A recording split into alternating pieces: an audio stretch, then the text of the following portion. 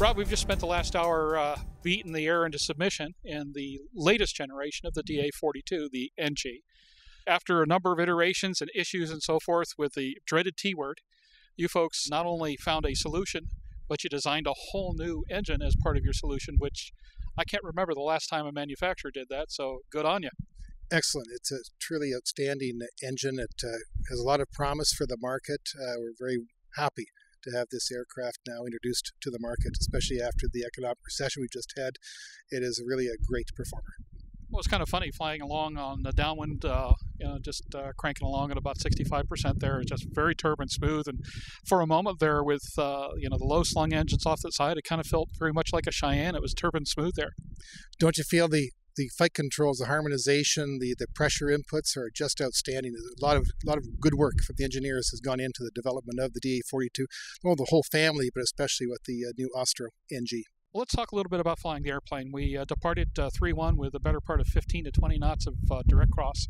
Not a whole lot of problems maintaining directional control, a little bit of into the wind aileron, a little bit of rudder to keep it up. At the same time, awfully good power response from both Austros. We stood on the brakes, powered it up, brake release, and we were off like a rifle shot. It did fairly well, and even though I kept it down, we were off the ground and running well under 1,000. Oh, you did an amazing job there. It was an excellent crosswind and good demonstration of the aircraft's potential, especially for the vertical climb out.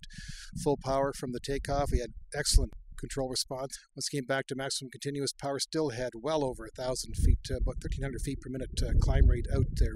With the conditions we had today, it was a good performer. Well, what's kind of nice about this, though, too, is that the airplane has a very solid feel on it. There was no problem at all. I mean, keep in mind that you've got an awfully long wing, so you have a certain amount of rolling inertia to deal with. Stomp on the rudder. Its glider heritage is still sacrosanct in the entire Diamond line. You lead with the rudder a little bit, and it rolls very nicely into it with that little bit of persuasion. I found out that the 100% definitely got us plenty of thrust to get off the runway very quickly. We brought it back to 92%, which is your maximum sustained. Had no problem maintaining 10, 12, 1,300 foot a minute rate of climb, and keep in mind that I'm keeping it fairly conservative in my climb numbers because I'm more looking for don't hit that guy, don't hit that guy, and don't hit that guy rather than climb out, King. But you didn't find any point there at all during any of the flight there that you had a lack of power. It was always far more than what you needed for the average sort of short cross country and the pattern work we did here today.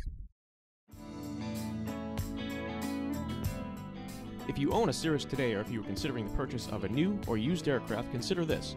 Avidyne, in conjunction with the country's leading Cirrus sales and maintenance facilities, has launched the G3R9 program that combines the purchase of a late-model, low-time Cirrus aircraft and the addition of the Avidyne Integra Release 9 avionics suite for much less than you may have thought, and certainly much less than purchasing a brand new aircraft.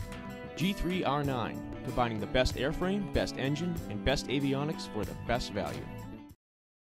Well, a couple of things that were, of course, noteworthy. The DA42 has always been known for outstanding low-speed handling, both in the original Teeler airplane and then the L360 that you and I flew at Oshkosh and beat to distraction.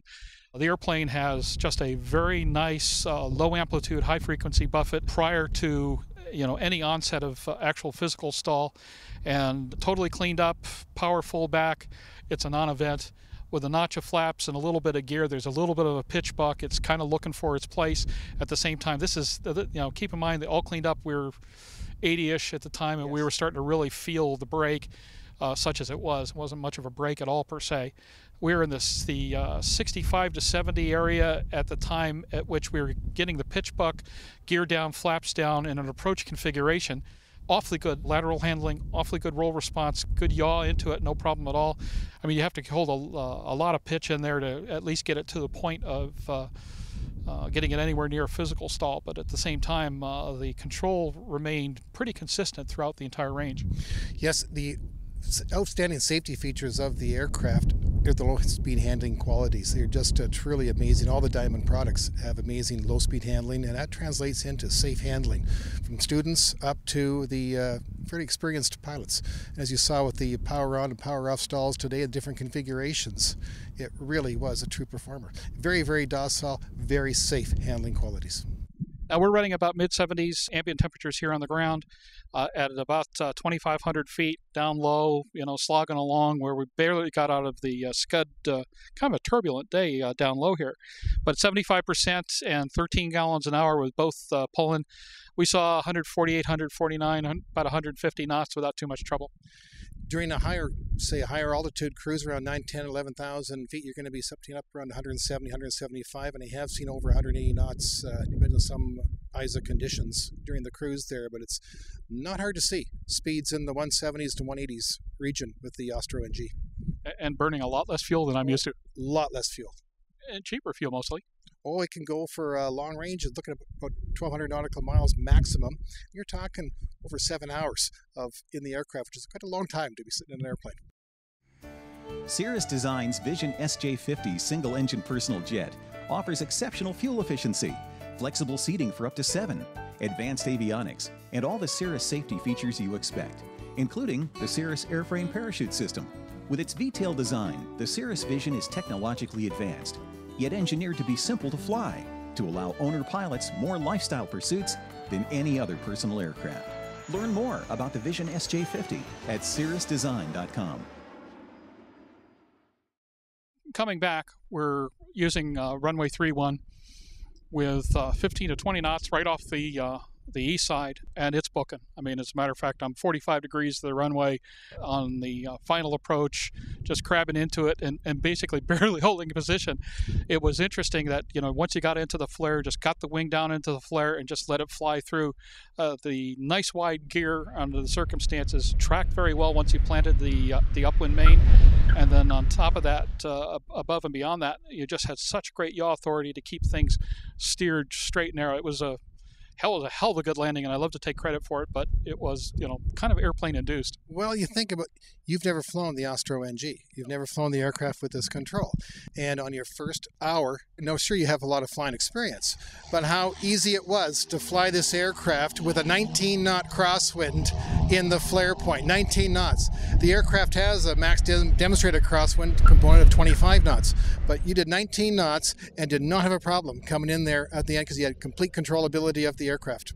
The airplane sets you up pretty well. It's all a matter of flying the attitudes, and once you had the proper landing attitude and a reasonably decent flare, close the power and just set it down, just get that, that upwind wing down into it just the slightest little bit. I don't think we, held 5 or 10 degrees into it and just let it just settle in, and from there it tracked like it was on rails.